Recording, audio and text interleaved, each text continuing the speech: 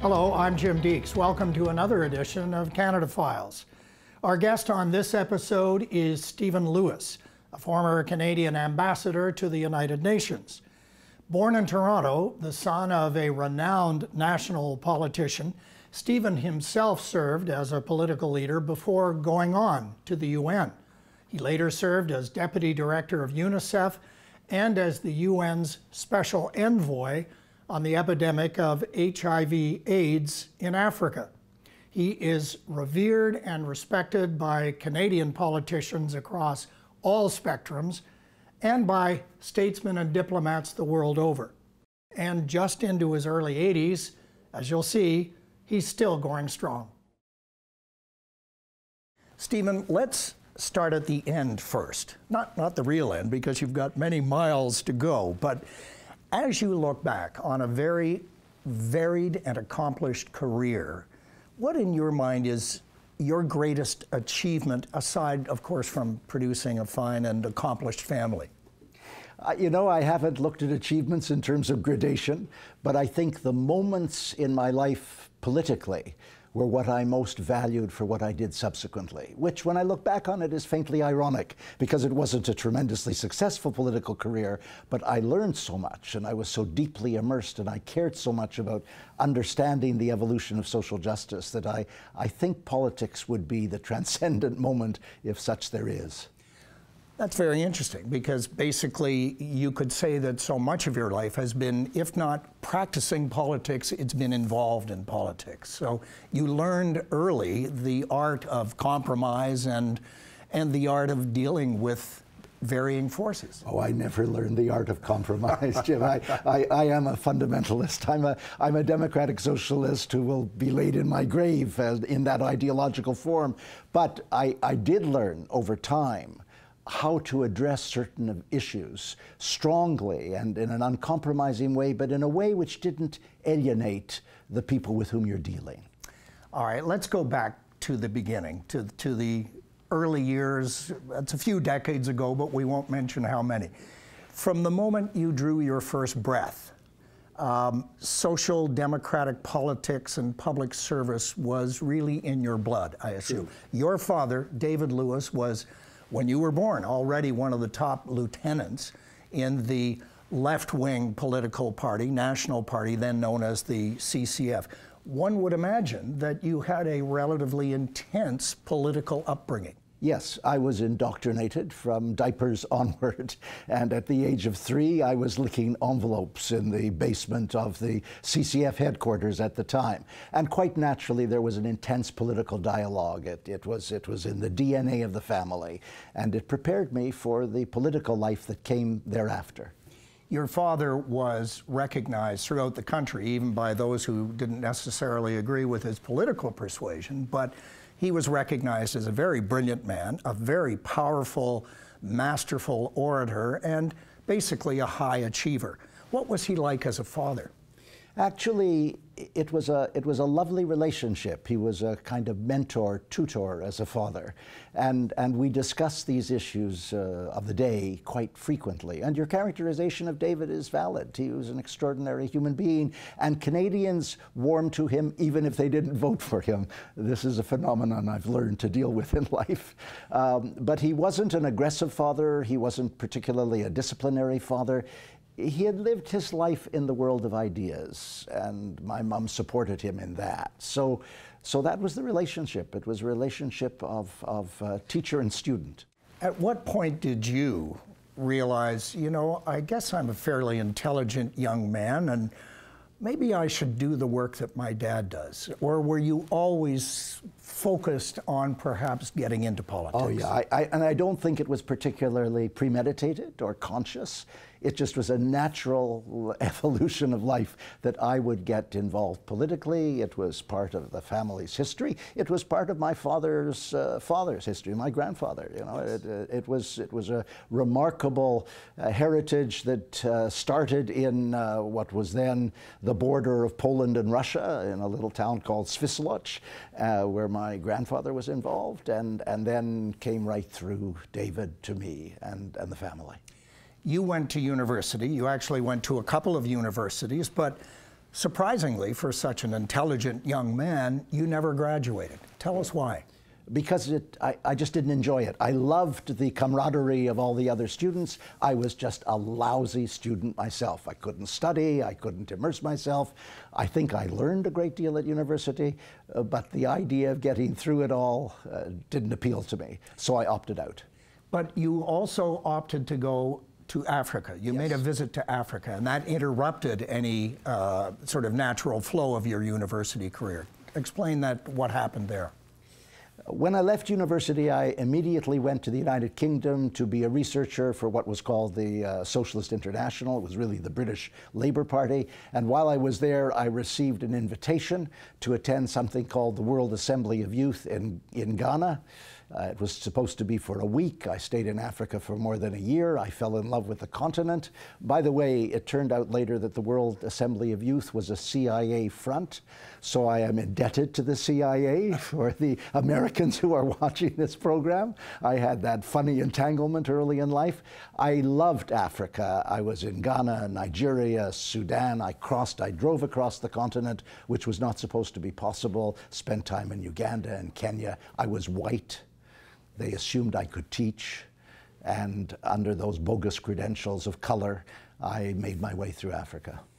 Africa later played a major part in your life and your career, and we'll get to that in a moment. But you did return from Ghana and pretty soon thereafter entered the world of politics, Yes. which, as you say, was almost bred in the bone. Had you decided that this was indeed your calling?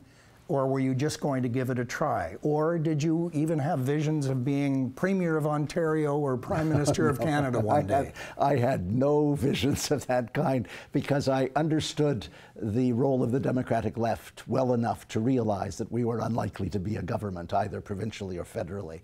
But the art of politics, the practice of politics, the dealing with issues in the legislature, that had a tremendous appeal to me. I didn't know how long it would last. I was very lucky. I was very young. I was 25 or 26 and when I was elected, and I stayed in until I was 40.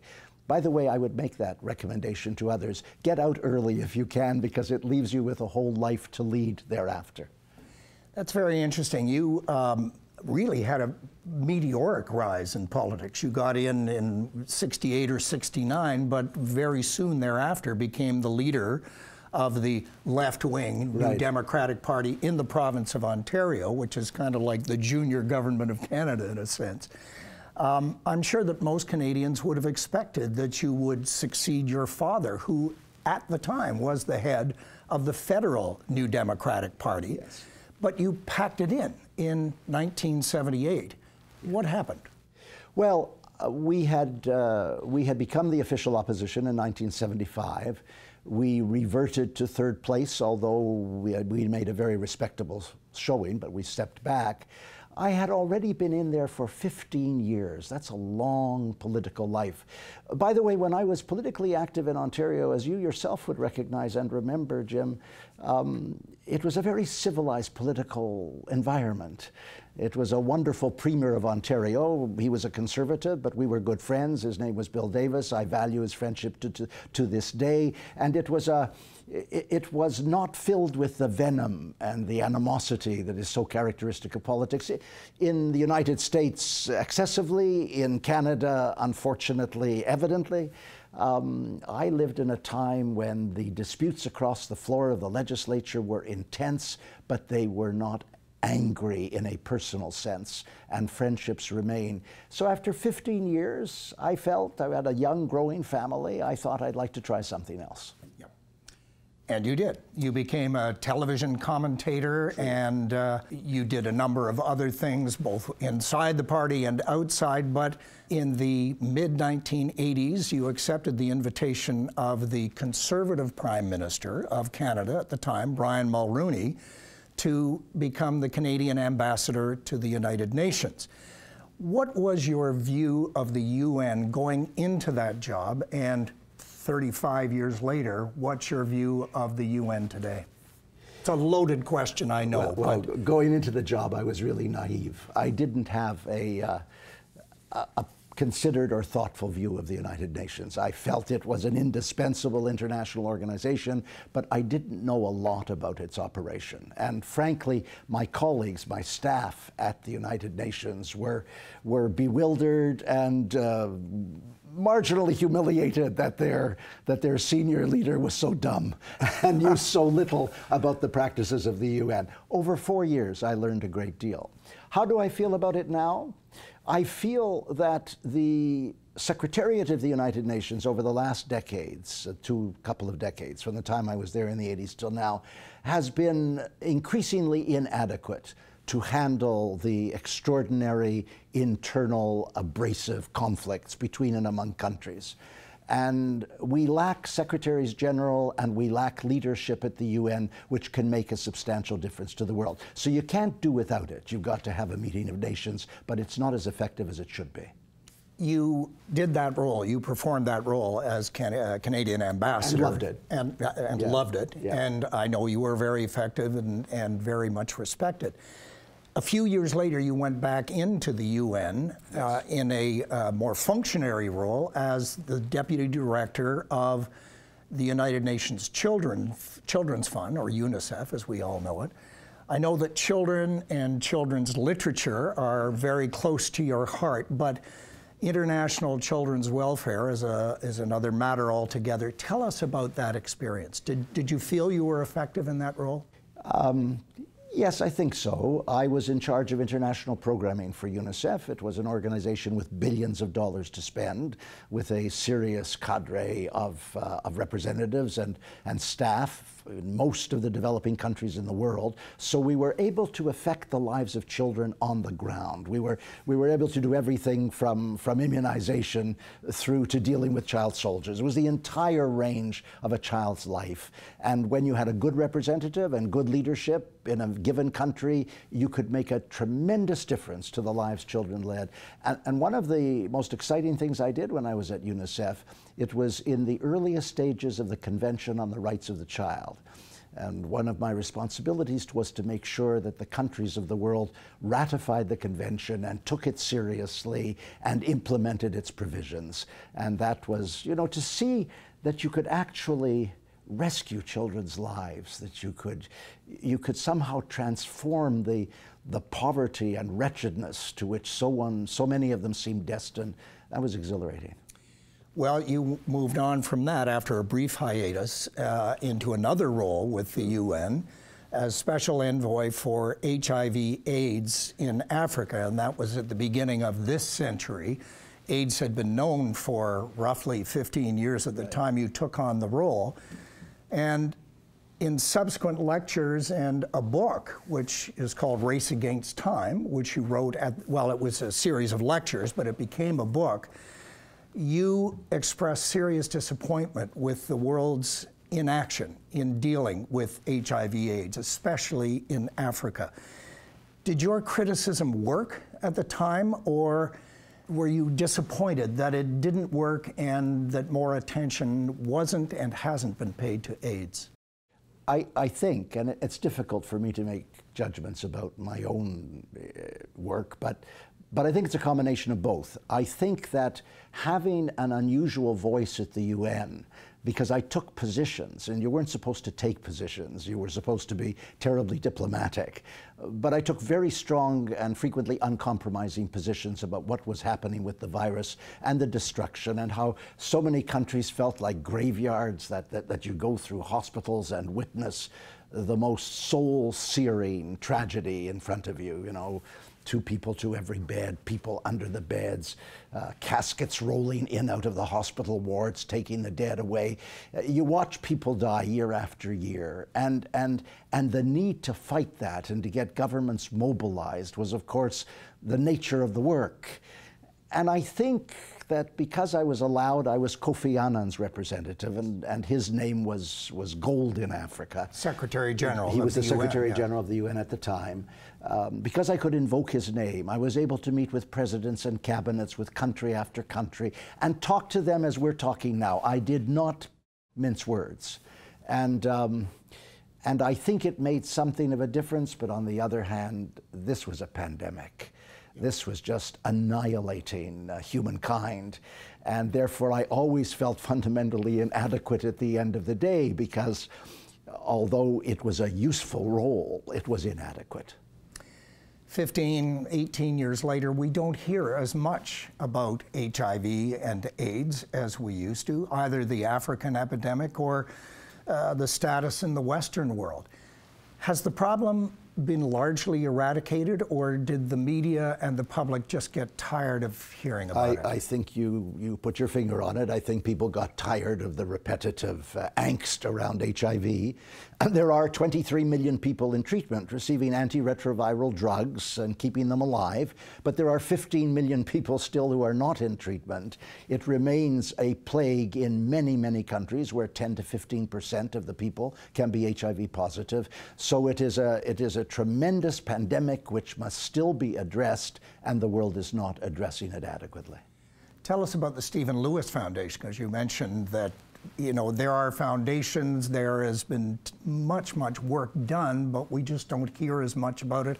You have a foundation. Tell us about what its work is covering. The foundation emerged in 2003, where I was in kind of despair as I traveled through Africa at our inability to respond adequately.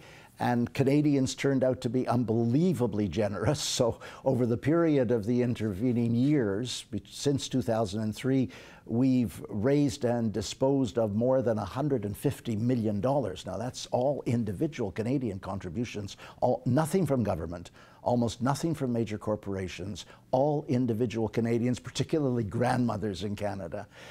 My older daughter acted as the executive director of the foundation, did quite a remarkable job. I'm simply the co-chair and of the board, and I watch the foundation's work with great pride, but the money has gone directly to the grassroots, and that's what's made a difference. And must make you very proud. Yes, I love what they've done.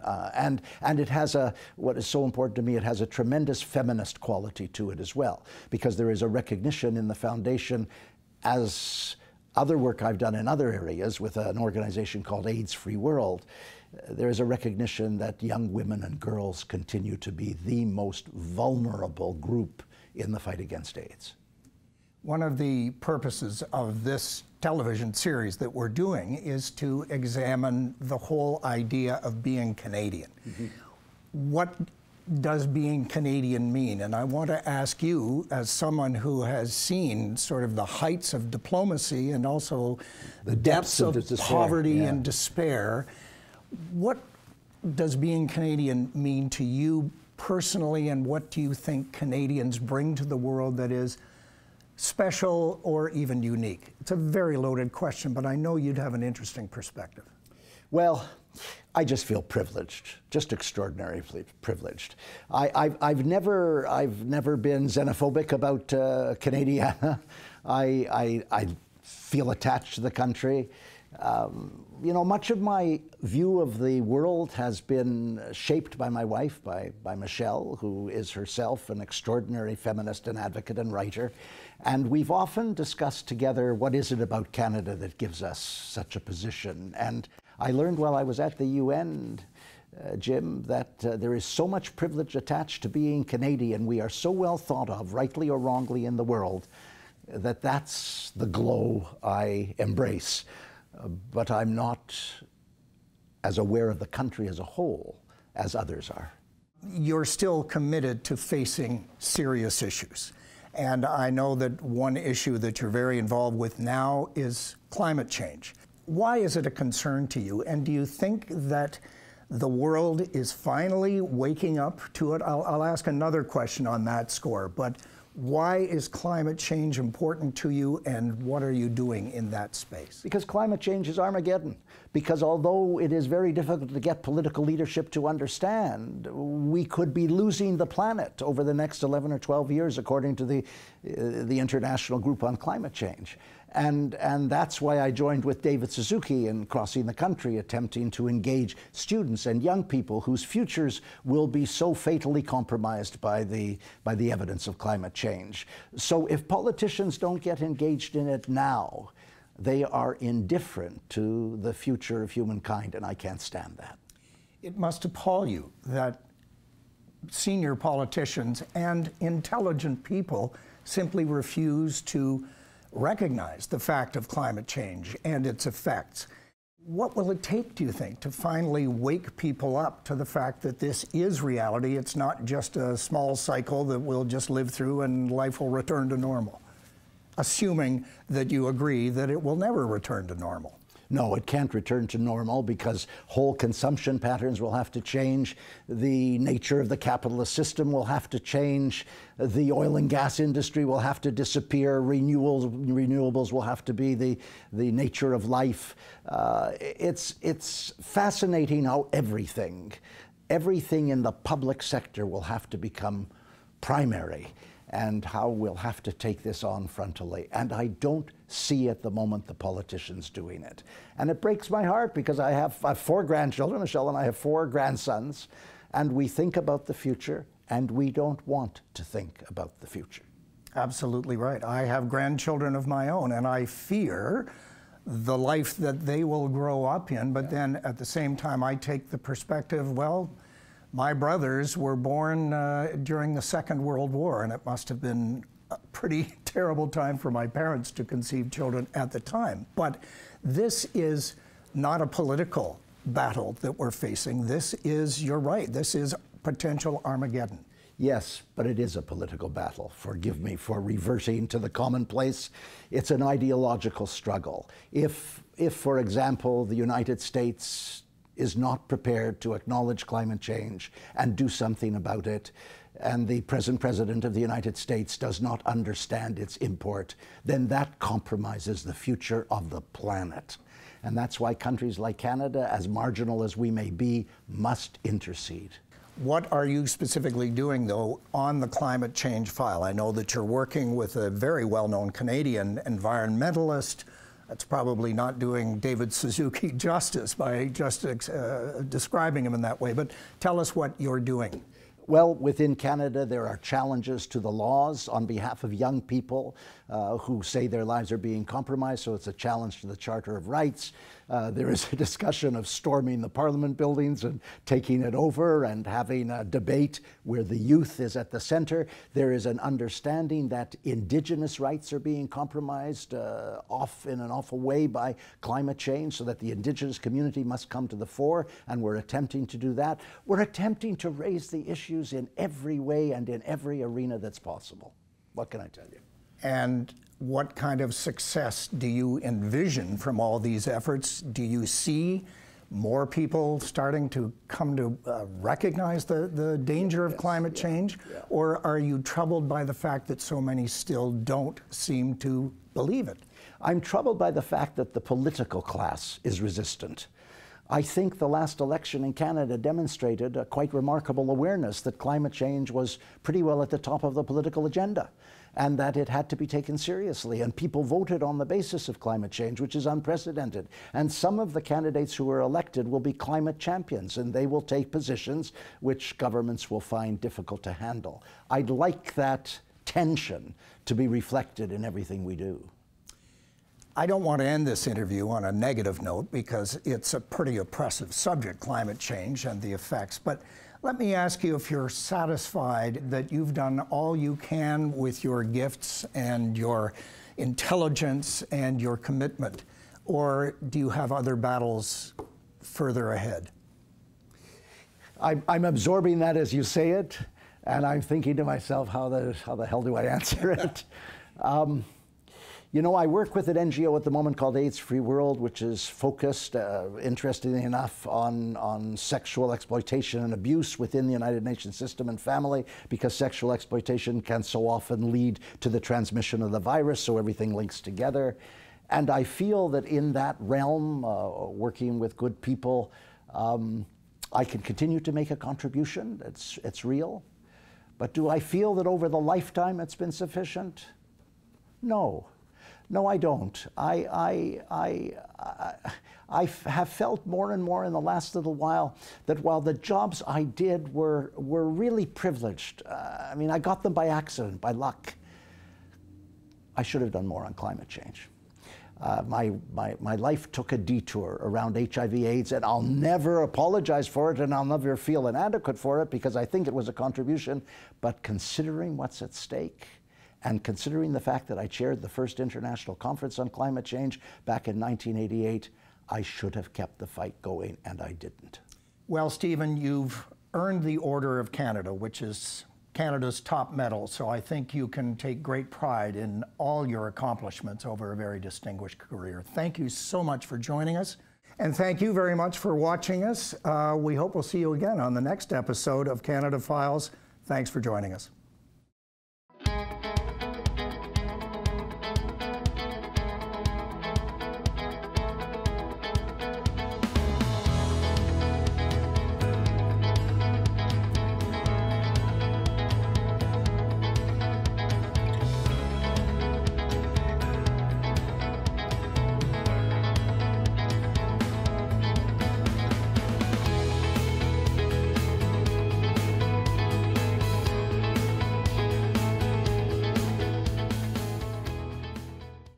The preceding program was made possible through the generous support of John and Margaret Deeks, Wendy Deeks, in memory of Peter A. Deeks, as well as the following donors: the John and Jocelyn Barford Family Foundation, Mary Alice Davis, in memory of Glenn W. Davis, Richard and Donna Ivy, Alice and Ted Kernahan, the Bruce H. Mitchell Foundation, Andrew and Valerie Pringle, Eleanor and Francis Shen, the Sonner Foundation, the Browning Watt Foundation, William E. Wilder, and by the Central Canadian Public Television Association.